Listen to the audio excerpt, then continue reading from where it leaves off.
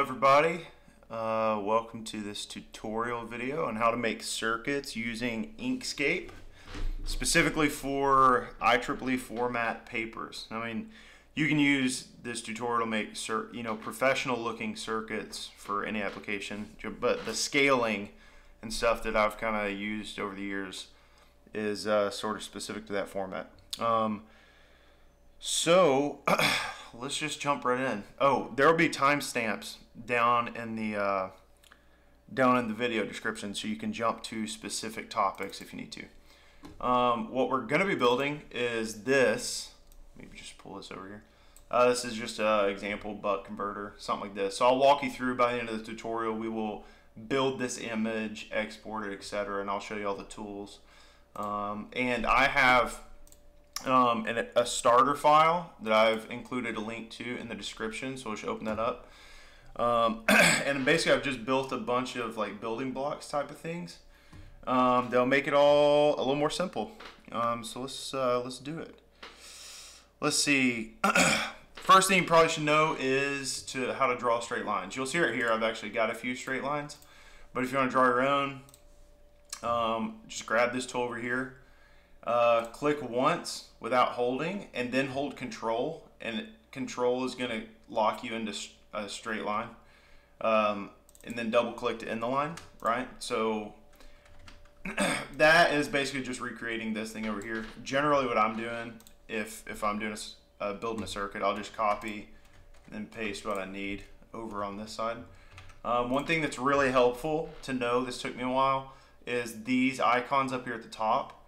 You really want some of these disabled, especially this one. This is the big one. When scaling objects, scale the stroke width by the same portion. Let me give you an example. If I put this rectangle and then I drag it, you see how the edges change, but then when I release it, it goes back to the line width. So if I go over here and I look at fill in stroke right here, and I go to stroke style, the line width should be 1. So if I select this object, line width 1, and I drag it, after I drag it, the line width is still 1. If I have this enabled right here and I drag it, it changes the line width. So then as I'm making circuits, see now it's huge. So really you want that disabled.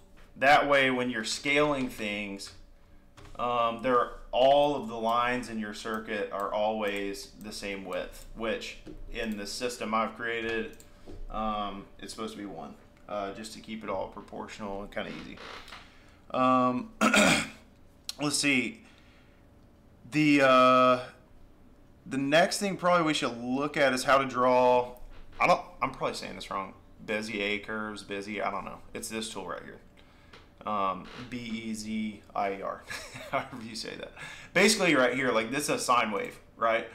This is drawn using this tool. So if you click once, it's going to put a point down, and then if you click and hold, it's going to draw these little handles that allow you to curve the line how you want. So if you click and hold again, double click to finish the line. Now let's say we wanted to make a sine wave. What I would do is grab a box. I'll just copy and paste this one, and I'll define exactly what height I would want, and then you double click on the curve you've already drawn and you can pull the handles around. And if you wanted to be really specific about, or precise rather, about this, you could make sure all the distances were correct, like all the dots were the same distance from other dots and things like that. This is just sort of a rough example, but you understand kind of how it works. So this is really powerful if you need to make new symbols, or for 100 other reasons. It's just good to know how to use that tool. So that's a really quick introduction. That's really not the point of this tutorial, but it's worth knowing that it's out there. So if you need a problem solved kind of on the fly, you can go use that. So really quickly here, what I've done is, well, a few things, but this is the bread and butter, these circuit building blocks. So let me just step you quickly through one of these, what they are. So take this one for instance. I'll just copy it over here and we'll just zoom in. So I'll go ahead and ungroup this. and you'll see that it's this line, this, which is another group. So if I ungroup that, that's just a couple lines. And then this circle. This circle, if you go over to fill and stroke, is going to have a stroke width of about 1 and then a fill. This means you don't fill it with anything, but if you click this, that'll fill it with the color, and you'll see the color is set to white. So what that does, that's it should have been white. There you go. What that does is, and we'll just delete that because it doesn't matter. What that sort of usefulness of that is that if I put a line down and then I want to copy a component, it just falls on top of the line. So it's really easy to build circuits. So basically all of these building blocks are done that way. For instance, this switch right here. Say we wanted to copy one of those. I'll zoom in. There's actually a white box. Let's see. I'll dissect this one for us. See this right here? That's a white box that you can't see. It's in the background. And then it's a bunch of connected lines, right? So what happens is when you drag this over the line, you can literally just drag and drop it like it's in the circuit because that white box is covering the line in the back where it needs to. And that's how all these work. So if you have a diode, it does the same thing. If you have an inductor, it does the same thing. It snapped to that, but you get the idea. And see, actually right here, this is worth pointing out. This, if you zoom out, let's see if I can find it. Right here. You probably see on the recording a faint line right there, so you gotta be careful. You really want to make sure you put it in the right place and actually get everything lined up well, or sometimes you can see some mess. But you get the idea. Let's see. What is the next thing we're going to talk about? Okay, using same size circuit labels. So what I have over here is a bunch of example labels, right? So how I would use this is if I've already drawn the circuit, and I'll show this later, I would just copy this. Let's say I need something that says C out. It's not so easy for whatever reason in my experience with Inkscape to use the text sizing and subscript stuff. It's like every time I do it, they come out a different size. If you change stuff in a different order, it's just kind of confusing. So what I do is I'll just take one of these that I already have made, type over here as is, like just add on and then delete this stuff. So then I have one that's exactly the same size as everything else, so I can keep the sizes consistent. If I don't do that, let's say I don't know, let's say I copy this, delete all these, then the size of everything has changed. I need R0, then it's, see what I mean? Like where did that size come from? I don't. It's like just the subscript, but then if you take this and you do like unsubscript, then you highlight a portion of it and subscript it again, it just feels like to me all the sizes change. See, that R is smaller than the C, so it just gets janky. So what I do every time, again, is I will add capitals on this side, add them here, or I mean not capitals, but I mean the non-subscript, the normal text, and then I'll add subscript text over on this side and delete what I don't need in between, and then it comes out just the same size. I know that's a little bit nuancical. That's more just a sort of a practical tip that I have found useful when I'm actually implementing this stuff, because it's a little bit janky to work with, in my opinion. But anyway, so generally in IEEE, you don't want to italicize numbers. So you'll see right here, Q is italicized and 1 and 4 are not. GS should be. I don't know why that's not. But right here, 4 is not. Then everything else here is italicized. These are alpha, beta, phi, some symbols I've drawn, but these are just using this tool. So I mean, you can go in here and basically change the way these look if you wanted. And then yeah, just basically all this stuff right here is just helpful tools to help you build a circuit real quickly. And then this is just to help keep the text sizes uniform once you kind of know how to use the system. I'll quickly walk you through what else is on this sheet. So here is an example of a circuit. This is a buck converter. This is the one we'll build today. And you'll notice that actually there's a background on this. This is a white background that I've just changed the color red to, but I put this white background because often, actually probably easier to see like this. So the way I made all these circuit symbols, like I said, they have white boxes, so you can just drag and drop them. Sometimes if you don't put this white background behind the entire circuit, there's teeny little faint edges where the white box meets the sort of the void space of the PNG image, and it shows up in the paper and it just looks kind of weird. So generally I put a white box behind all of them because that way I can still drag and drop components, so I can build stuff really fast, but then everything looks uniform, so it ends up looking better. So I'll show you how to do that later. It's not that big of a deal, just something to be aware of. If you're seeing little boxes around the components, this is the way I get around it. Waveform examples, again, the building blocks for this I included up top. This is just an example of maybe how you would use this, right? You got waveforms all reference the same time axis, and then labeling sectors up here. But anyways, you get it.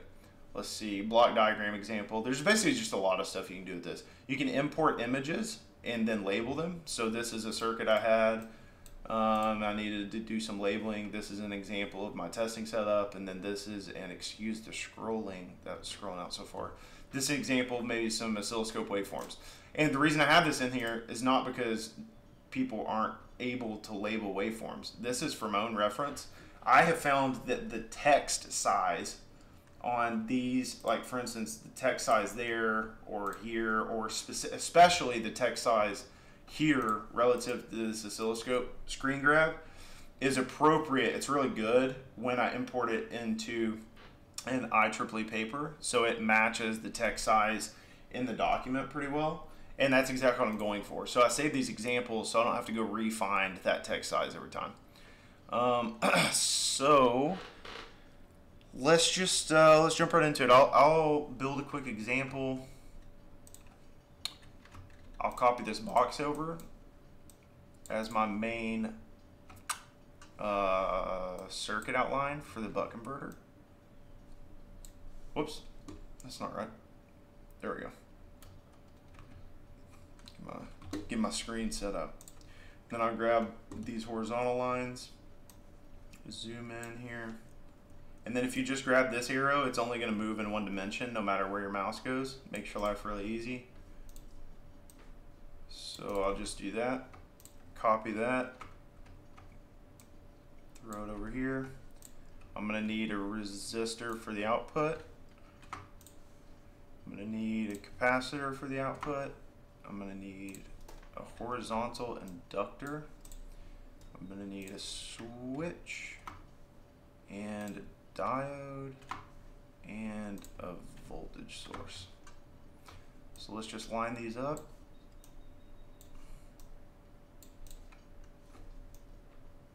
Boom, bam. Okay, if you click once, you can scale, which is not what you want to do. If you click a second time, you can rotate. So just like drawing straight lines, hold control and it'll rotate 90 degrees. And you can just drop that bad boy right there, line the edges up. Good to go. Line this one up. Okay, so that's a buck converter. And then let's say we wanna label some stuff. Let's say this is our load right here. And then I don't have a C out label, so I'll just copy RL right here. C out, double delete, escape, and that's labeled. I'll go ahead and just copy this, delete the subscript for all the items that only have maybe a single letter. Let's say we're just labeling that as is, labeling it L, D. Let's label the switch Q. I mean, this is just preference at this point, but label that Q. We'll use V out over here and right here. Change this to N. V out's gonna remain V out, and grab some of these bad boys. Throw them right over here. And then I need to label maybe output current. You know, obviously you're just gonna label whatever you need for the discussion you're trying to have. But let's just assume I need output current. I'm gonna put the label right here. Just zooming around, baby. Let's see. Let's put it right there. Happy with that. And then let's say we need, I don't know, inductor current. We'll do that. Use this one. There's really no reason that I have to use this I sub C to create inductor current. It's just one less thing for me to change, right? So I don't have to change that I now. IL. Drag that into place. And just like that, in about, 3 minutes, we've created a buck converter. Move this down, maybe center it a little bit. And you can label more, right? Like I think on this example, I labeled diode voltage and input current. And, I mean, you get it though. So now what I would do is if I want to export this, grab a rectangle and just use the lines at first to roughly line it up. So I really want to encompass the entire circuit here. Oh, I need ground. I always forget ground. Not so good. Okay. So then right here, I want to encompass the entire circuit. Take up no extra space though, so that's kind of the game you're trying to play. Let's scoot this in so we can make this smaller, because then I can scoot this down a little bit. Okay, and then I'll move this up above all of those. So then now this outer rectangle, what I'm gonna do is put a fill on it. Again, we've talked about this, right? So I'll put stark white, and then the stroke, I just want to turn the stroke off. So now you notice everything that I copied before this rectangle is behind it. The real way to do this is to use layers. I don't really mess with that just because it isn't worth it to me. So what I do here is I'll just highlight everything and then hold the shift key and click the rectangle, so I have everything but the rectangle selected, and then right click, move to layer, and I'm moving it from layer 1 to layer 1, but because it's the most recent thing moved, it'll be on top within that layer. So then I've still got this rectangle here, but everything else is on top. I highlight the whole thing, including the outer rectangle, export PNG image, selection, that's what I want. I'll choose a density, I'll say 800 pixels across, because normally that's enough. Export as, and I'll go to desktop, and where is it? Inkscape circuit example. I'll save here, and I'll say buck converter 2. So that sets up what it's saved exported as, but then I have to actually click export. I forget to click this button all the time, so don't forget to click export. Export, and there you go. If we go look at our files, we now have a buck converter 2 that we just built. That easy. So I will show you now maybe what this looks like in, let's see, in an actual IEEE paper. I've got this paper example. I'll probably do a LaTeX tutorial eventually on this as well. But the whole idea of scaling is you want this text to be roughly the same size as the text in your images. So that's why I'm saying the scaling feels right for the way I have it set up. And then this is very similar to what we just built, right? Scaling's correct. You import it, size it, and it looks professionally done. So that'll be it for now. That's a tutorial on how to use this. I have a download link to this file, so you guys can grab this starter file, start making your own circuits. Let me know if you have questions or anything you want added or seen in other videos in the comments. And thanks for watching.